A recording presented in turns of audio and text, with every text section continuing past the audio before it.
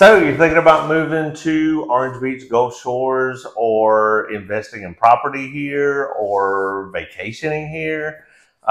Listen, we've done a lot of videos talking about seafood restaurants, but seafood can be kind of expensive. I mean, so is everything, but you know, seafood can be really expensive here. So what we thought we'd do today is we just do a budget-friendly seafood restaurant list. We just picked out the top 10.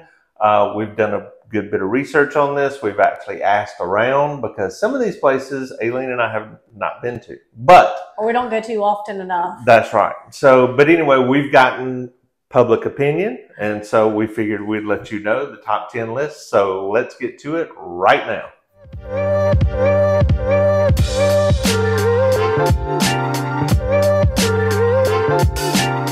Hey guys, if this is your first time to the channel, don't forget to hit that like button, subscribe button, and ring that little bell so you can be one of the first ones to learn everything there is to learn about what it's like to actually live at the beach. You know, the beach life. My name is Andy House. This is Aileen Fountain. And along with our entire team, we do these videos each and every week just to be informative, just to let you know what it's like to actually live at the beach. So whether it's 9 days, 90 days, or 9 months until you're thinking about making that move, whether you're looking to buy or sell or invest in property, pick up that phone, give us a call, shoot us a text, send us an email, set up a Zoom call. We'd love to talk to you face to face. We get phone calls, texts, and emails from people just like you every single day, and we absolutely love it. So as I mentioned today, we're going to talk about the top 10 budget-friendly seafood restaurant. If there is such a thing as budget-friendly, I mean... It's questionable. I mean, we did a budget-friendly restaurant list that was more generalized, which, you know, most of our restaurants are either seafood, geared towards seafood, or at least have seafood on the menu. I really can't think of any place other than a pizza that doesn't actually have seafood on the menu.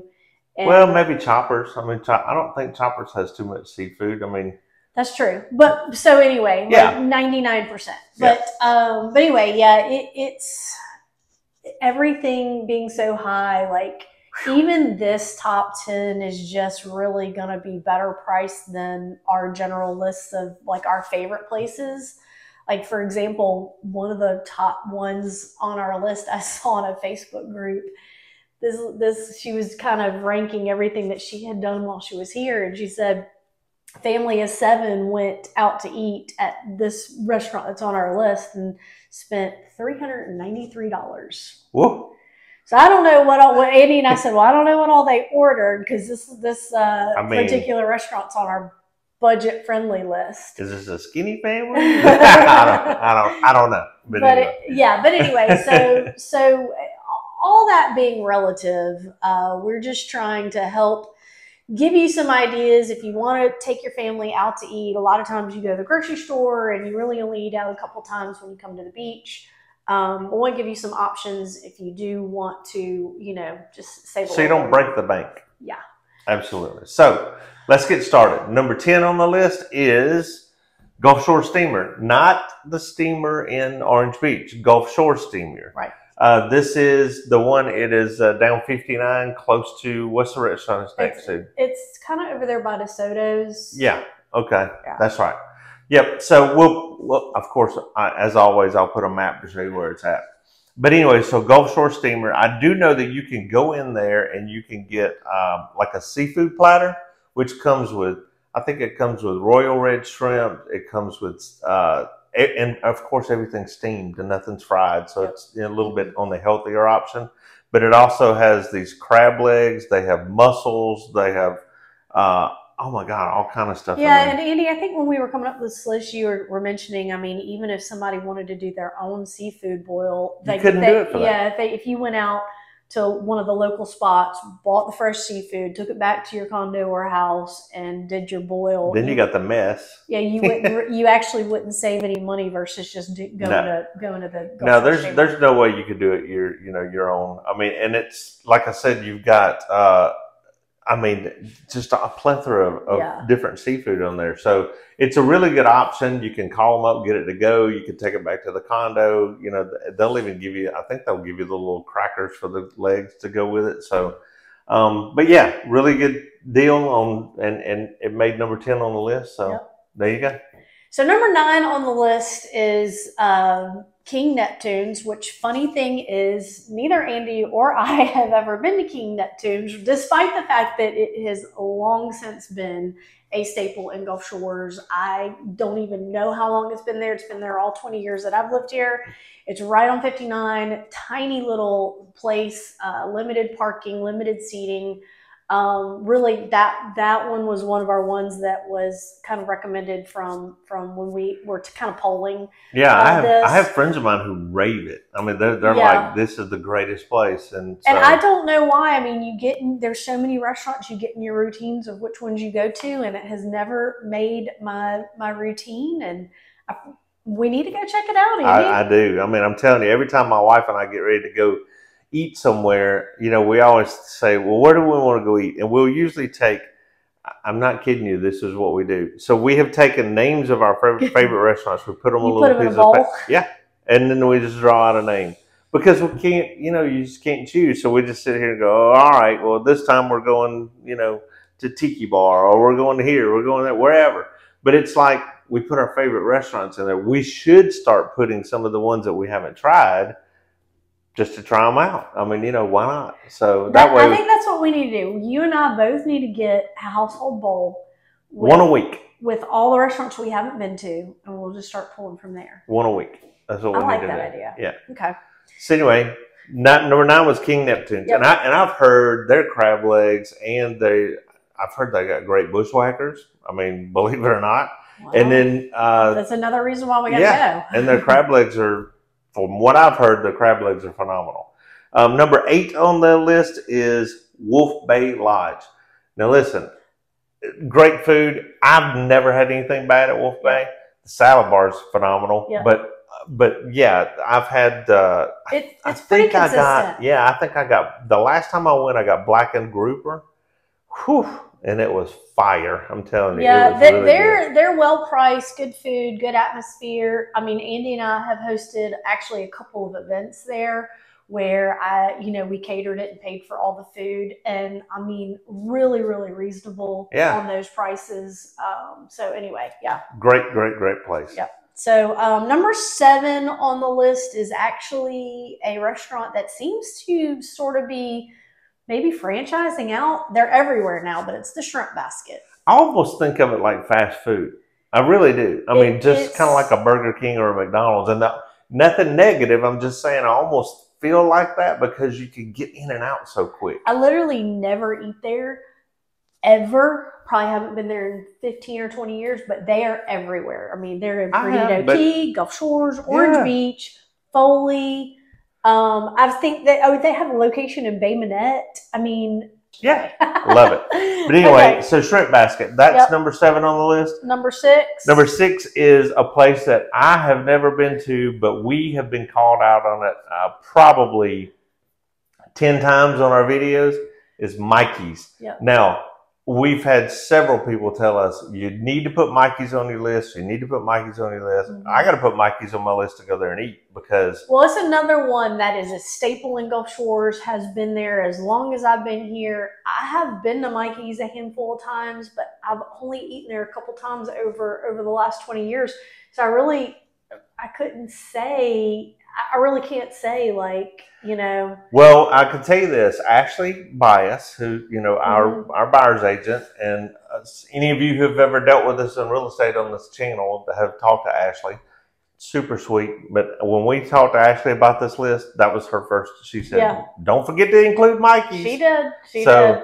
I mean, Mikey's is a place you got to go try out. I mean, I think that's another one we put in the bowl. We got to go try it. Yeah. I mean, 100%. So number 5, I have been to a number of times over the years. It's not a place I frequent or anything, but number 5 is DeSoto's. Very, very popular, both tourist season and with the snowbirds in the off season. They have, they're always consistent, really good food. You get a big bang for your buck there. Don't they have a meat and 3? I think they do. What? Yeah, I'm almost. Oh, you're talking about no, I think that's for the snowbirds though. I know, but yeah, that's what I'm saying. But yeah, like so for lunch, DeSoto's is a great place to go. Yeah, DeSoto's Yeah. is, and it's very reasonably priced. The food is good and it's consistent.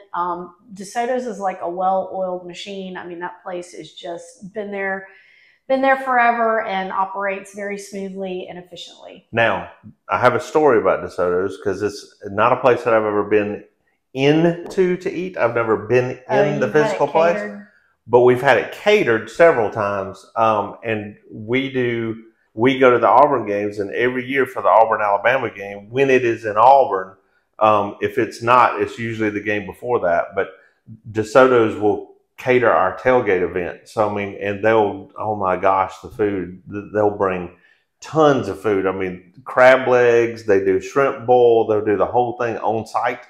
And it is unbelievable. I'm telling you, it's fantastic. You know, like last year, you know, we might have had maybe 25 or 30 people show up to the shrimp bowl, you know, to the little crab bowl, whatever.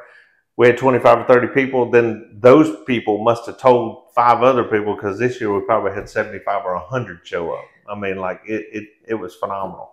So anyway, DeSoto's, great place.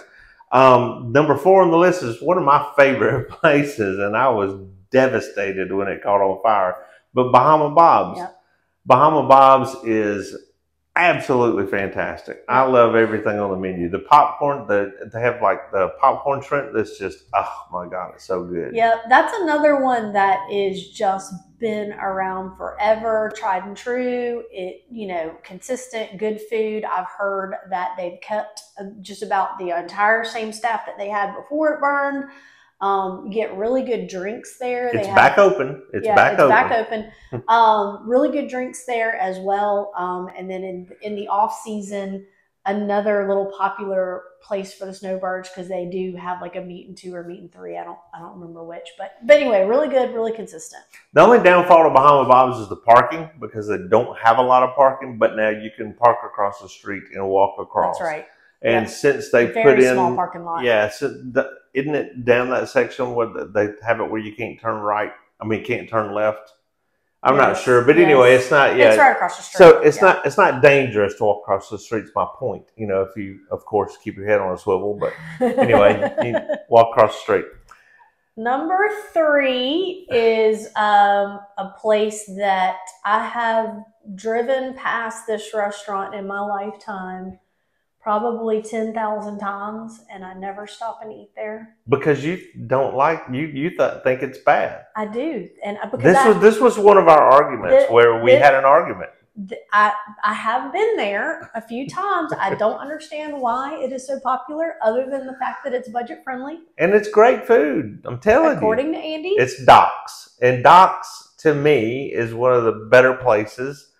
I mean, of course, if you know, and they, you know, their whole, they run signs up and down the beach all the time that says, you know, the best shrimp in the civilized world. And I'm going to tell you, or best fried shrimp in the civilized world. And I'm going to tell you that the fish is unbelievable. I mean, I just think everything at Doc's is great. I didn't used to have that opinion. I used to think Doc's was horrible because you walked in, it tasted like everything was fried in the same grease, and you smelled like a French fry or a hush puppy when you left the place.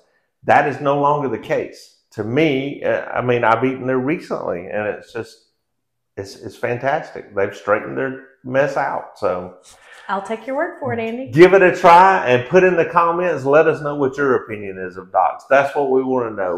What's your opinion of everything on our list? But of course, let us know about Doc's. Let us know what you think. I'm going to let you take number 2 as well, because I've never been to number 2, but you and Ashley wrote about it. Number 2 should be number 1 on everybody's list, in my opinion. But number 2 is the Point, an Inner Point. I think they call it the original Point. I just always called it the Point. But the Point is fantastic because of so many reasons. I mean, the food is phenomenal. They have live music outside almost every single day, I think. They have like a local band that regulars there, and they have a lot of regulars go there a lot of times. So I will tell you that Ashley seconds this in her opinion of this restaurant and raves about it as well. So with that being said, I'm definitely going to get down there and check that one out. Oh my gosh. Yeah. Before I give Doc's another shot, I'm going to go there. Anyway. Well, the Point's better than Doc's. I'm just telling you it is. It's just better. But it's a good little ride, especially if you're staying in Orange Beach. It's a good little ride down there. Yeah. And there, again, kind of like Bahama Bob's, their parking is kind of limited. So my suggestion is get there early. You know, if you want to go eat dinner, say 4:30, 5 o'clock, you don't really have any qualms. But if you try to go between, say, 6 and 7:30 or 8 o'clock, it's probably going to be a wait. Just telling you. I mean, it's that popular. So number one on the list is hands down, in my opinion, the best food you can get for the price, and that is Sea and Suds. Excellent food. It's directly on the Gulf. I've never ever had a bad experience there. They've got raw oysters, a salad bar, and everything that they fry there is to perfection. They have the crinkly fries that are fried to perfection. Even their little burger, I love to get at Sea and Suds, super budget friendly. Now, again, prices have gone up everywhere, but take all that into consideration. And I have yet to find any place that has the quality for the price that's better than Sea and Suds. So, well, and again, I've never eaten at Sea and Suds. I've been there for drinks. I've gone there several times with Charlie for drinks, but I've just never eaten there. So I really have to go eat there. I mean, because I've heard, and Charlie goes there. Is it the fried mullet? Charlie goes once a week for fried mullet. That's what I thought. Is every Tuesday and Friday is all you can eat fried mullet. And I mean, forever, it was $9.99 all you can eat fried mullet. Yeah. I haven't been to the all you can eat fried mullet in a while. I'd have to call Charlie to see what the price is now. Yeah. But you know, he's an old staple in Gulf Shore, so they probably kept the price the same for him. Yeah, probably. But anyway, yeah, a great place. I've eaten there many times. And you cannot beat the view. No. Oh my gosh. I mean, it's right there on the Gulf. So. Parking there, they actually have valet parking because you do, they don't have any parking Gulf side. So they have valet. If you don't want to use the valet, you park in the parking lot across the street. But yeah. I didn't know they had valet parking. Swanky for such a budget-friendly place. Yeah, awesome. But yeah, that place, and expect a wait if it's during season. You will not just get into Sea and Suds. It is no secret that place is awesome, and there definitely a wait. Highly recommend checking it out in the off season or just being prepared for the wait. So, well, there you go. Well, there you have it. That's our top 10 budget-friendly seafood places. Listen, be sure and leave us a comment and let us know what you think of our list. If there's something we left off, or if there's something you think we should go try and maybe do a review of it, then just let us know. I mean, we'd love to hear from you. So don't forget to hit that subscribe button, like button, and ring that little bell so you can be one of the first ones to learn everything there is to learn about what it's like to actually live at the beach. The beach life. So listen, be sure and watch some of our other videos. And until next time, we hope to see you around town. See you around town.